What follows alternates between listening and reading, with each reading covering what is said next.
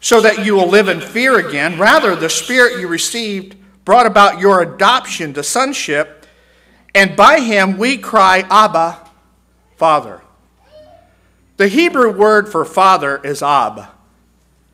Think of a great man who's the father of the Jews, Abraham, right? Ab.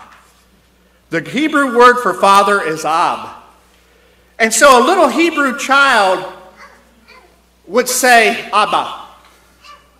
The English equivalent would be daddy or papa, or Jason calls me pops.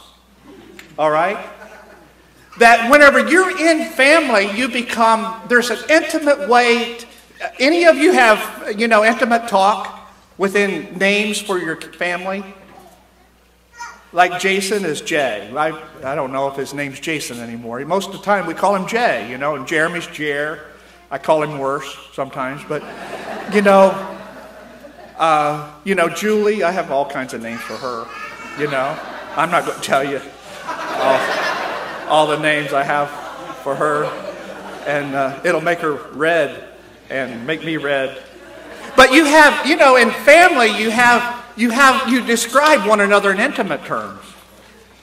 And we can quickly overlook at this, but because I'm adopted, I can call God Abba.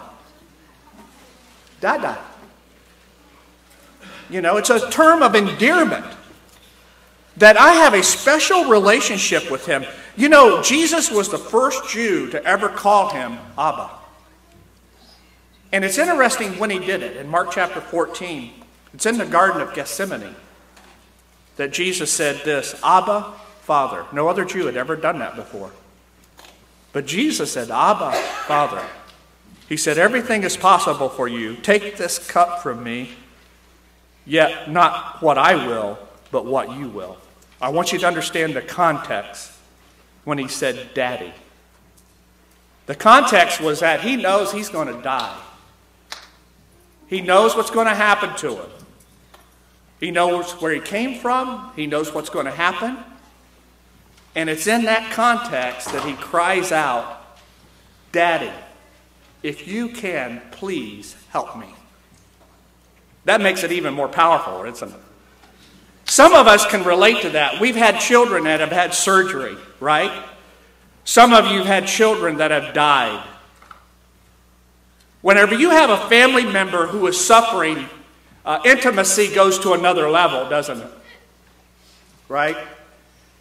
Then I can remember when my boys had to be stitched up. I passed out on Jeremy one time because of that. All right?